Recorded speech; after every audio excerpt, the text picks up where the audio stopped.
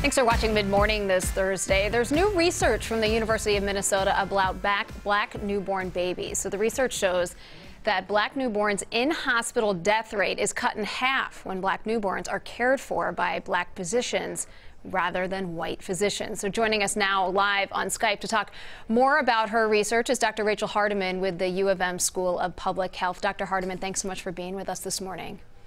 Thanks for having me. Yeah, so you have for a long time researched maternal mortality and mortality of newborns. We know that black babies die at 3 times the rate of white babies, but your research gives us just a little bit of insight about why that might be. Yeah, so what we were really interested in studying with this particular analysis was the patient-physician relationship and if racial concordance, so having a provider, a physician that is the same racial identity as the newborn, if that mattered for health outcomes, particularly given that infant mortality is such a critical and important indicator of community health and well-being, and also that at a very basic level, infants should not die and should have the opportunity to thrive and live healthy. And this is something that's been talked about for a while, but you looked at almost 2 million births in the state of Florida to really find this link.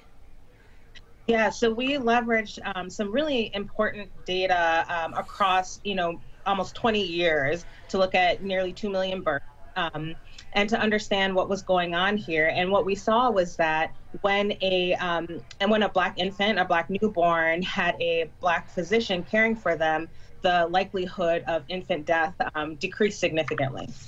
It's such important research, and I wonder now, what do we do with this information now? Where do we go?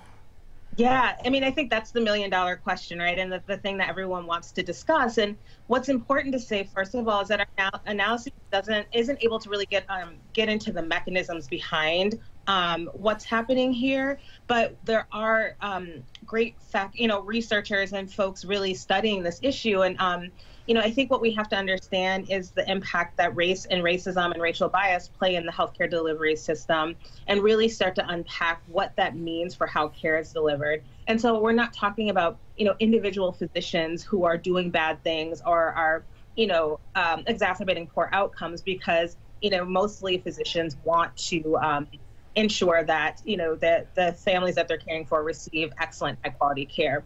So it's really thinking about how institutions exacerbate structural racism within the healthcare delivery system, and thinking about the ways to fix that and to change that moving forward. And I know that you and many people over with you are continuing to look at this. Dr. Rachel Hardeman, thanks so much for sharing your research with us today. We really appreciate it. Take care.